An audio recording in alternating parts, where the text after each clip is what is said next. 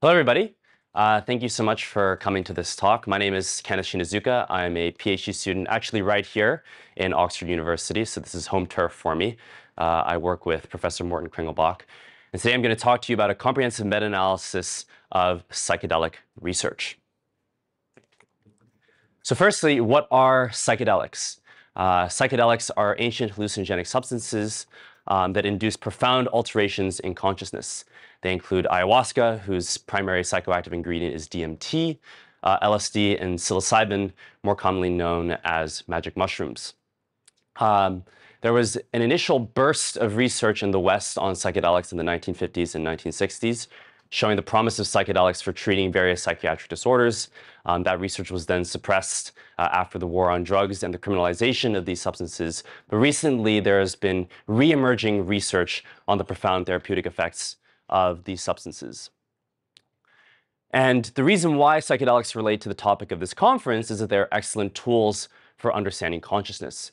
And the reason why is that they're able to induce these profound alterations of consciousness in a controlled experimental setting. You can give psychedelics to somebody, reliably expect that they're going to change their consciousness, even if they are not familiar with psychedelics. In fact, the more new that they are to psychedelics, the more profound the effects are likely to be. Unlike, for example, practices like meditation, where you might require extended practice in order to notice changes to consciousness. So the topic of today's talk is going to be a meta-analysis of psychedelic research. And in particular, I'm going to look at three different levels of analysis. The first is phenomenology, or the subjective experience of psychedelics. For example, the experience of oneness, or interconnectedness, or ego death. The second is captured through neuroimaging. And there are in particular three different metrics of brain activity that are used in the fMRI literature on psychedelics: bold activation, functional connectivity, and entropy.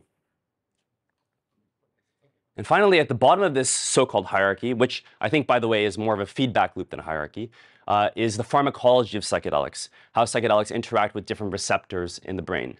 And in one particular receptor of interest is the 5-HT2A receptor, or the serotonin 2A receptor, which, if blocked with certain antagonists, completely eliminates the subjective experiences of psychedelics.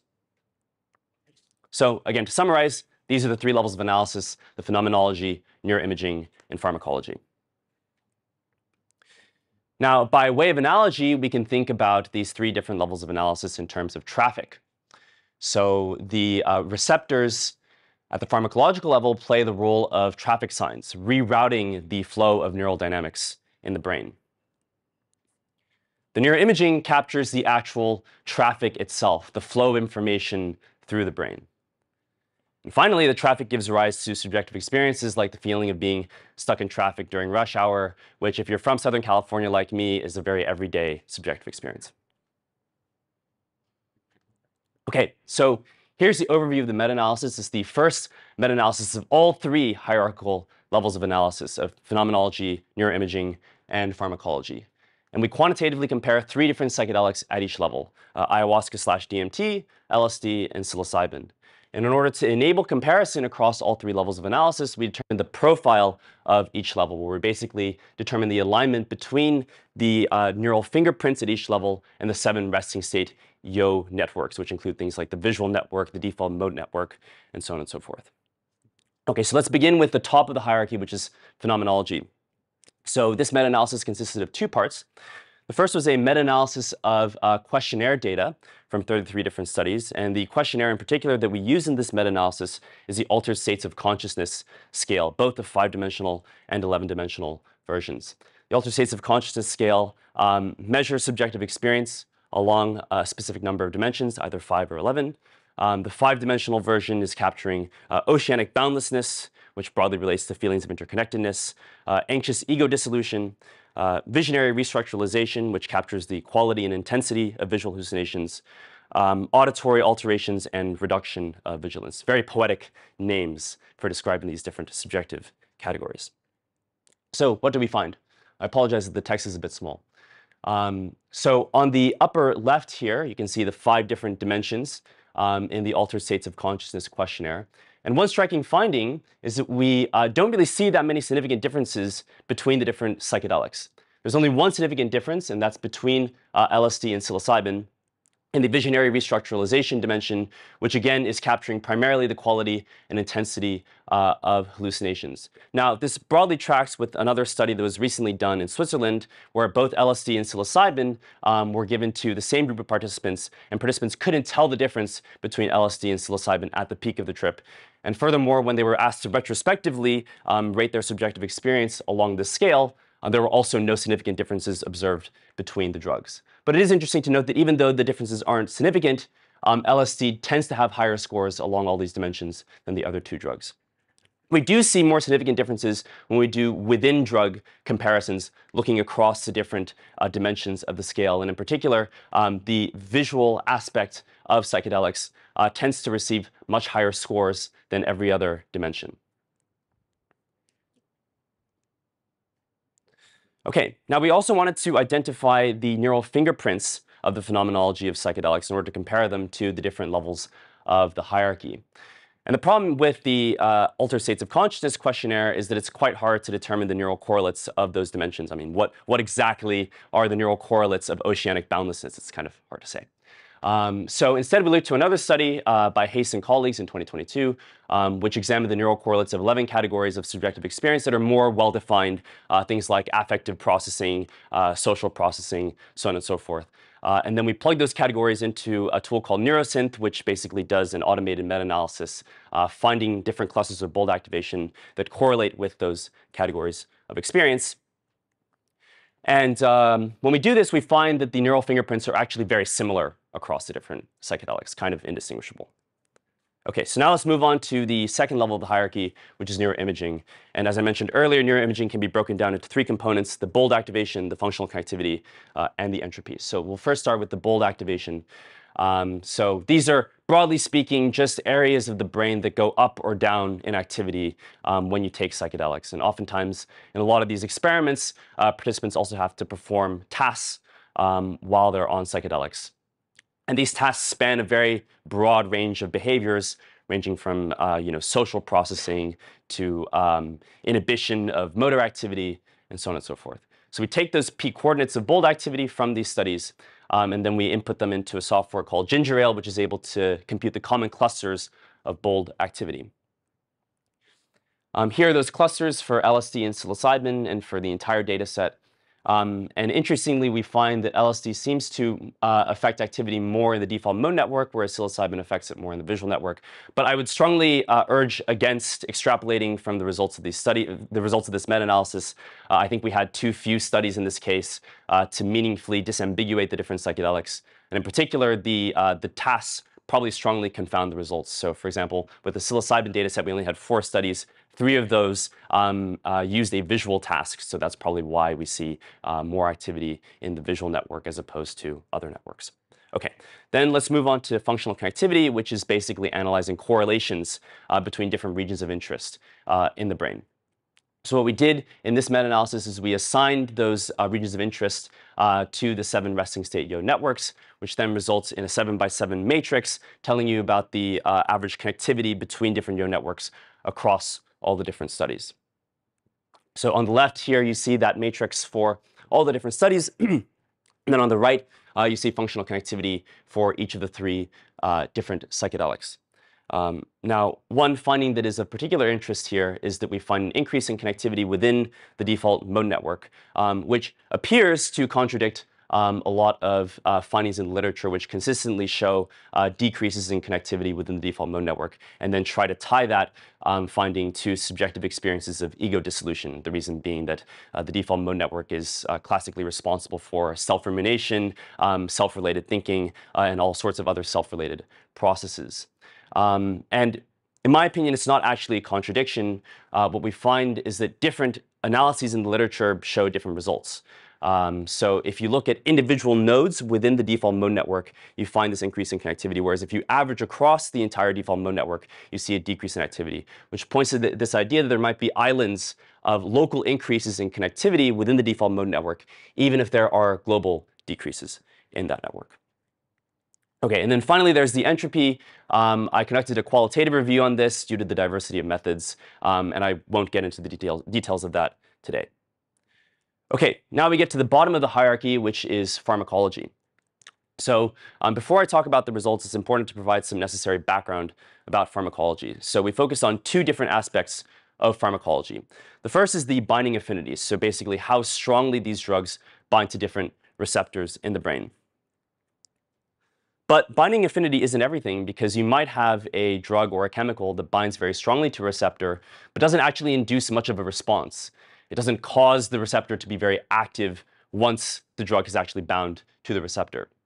So there's an entirely separate aspect of pharmacology known as functional activity, which again is broadly asking the question of does the drug or chemical elicit a response in the receptor? And the functional activity that is of particular interest in the case of psychedelics is cellular signaling mediated by GPCRs, or G protein coupled receptors. So most serotonin receptors, including the serotonin 2A receptor, are these G protein coupled receptors. And in particular, the reason why this is relevant to the action of psychedelics is that it is hypothesized that certain G protein signaling mechanisms are able to induce hallucinations, as in the case of psychedelics like LSD, whereas others are not. So glyceride is another chemical that also binds very strongly to the 5-HT2A receptor. But critically, it doesn't induce any hallucinations in spite of the fact that it has a strong affinity for this receptor. And it's hypothesized that that's because of the fact that it activates different G protein signaling mechanisms and other cellular signaling mechanisms than psychedelics do. Okay, so this is the meta-analysis on the binding affinity. So we looked at DMT, LSD, and psilocybin's affinity for 6 different receptors, including 4 serotonin receptors and 2 dopamine receptors. We unfortunately weren't able to do statistics on this because of the fact that there was a large range of sampling errors, standard errors in the literature. But what you broadly find is that LSD has much higher affinity, orders of magnitude higher affinity than the other 2 drugs. It's important to note that the y-axis here inversely corresponds to affinity. So the lower the bar, the higher the affinity actually is. And this is a logarithmic scale. So again, you see these orders of magnitude higher affinity of LSD for these receptors than the other drugs. And you also see across all the psychedelics more affinity for the serotonin receptors than you do to the dopamine receptors. And generally, it's the case that these drugs bind with the highest affinity to the serotonin 2A receptor, which is consistent with this idea that the serotonin 2A receptor plays an important role in the action of psychedelics. Based on this, we came up with the pharmacology profile of each of these psychedelics, which is basically the binding affinity multiplied by the relative expression of that receptor in the 7 different Yo networks. And because of the fact that LSD's affinity is disproportionately higher than that of the other psychedelics, you see this much more, quote unquote, extensive pharmacology profile for LSD than you do for the other 2 drugs. Okay, but then we look at the functional activity, which again is whether or not the psychedelics are eliciting a response in the receptors that they bind to. And I won't go too deep into the weeds here because there's a lot of pharmacology and cellular biology involved. But broadly speaking, there are these 2 different classes of signaling mechanisms that we looked at. On the left here, you see the recruitment of these proteins called beta-arrestin 2s. And then on the right are these mechanisms that underlie G protein signaling. And the only significant difference that we found is that in this one metric of G protein signaling, DMT elicits much less activity. Again, there's this inverse relationship between the y-axis and activity. DMT elicits much less activity through this pathway than LSD and psilocybin. Now, that's of particular interest because DMT, unlike the other 2 psychedelics, binds very strongly to the sigma-2 receptor in addition to the 5-HT2A receptor. And the sigma-2 receptor is a very mysterious receptor. We don't know exactly what its cellular signaling mechanisms are, but whatever it is, it's definitely not a G protein coupled receptor.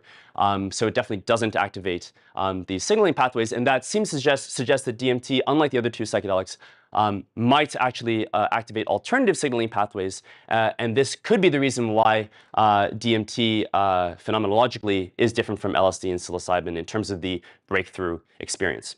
Of course, again, in the meta-analysis, we actually didn't find significant differences.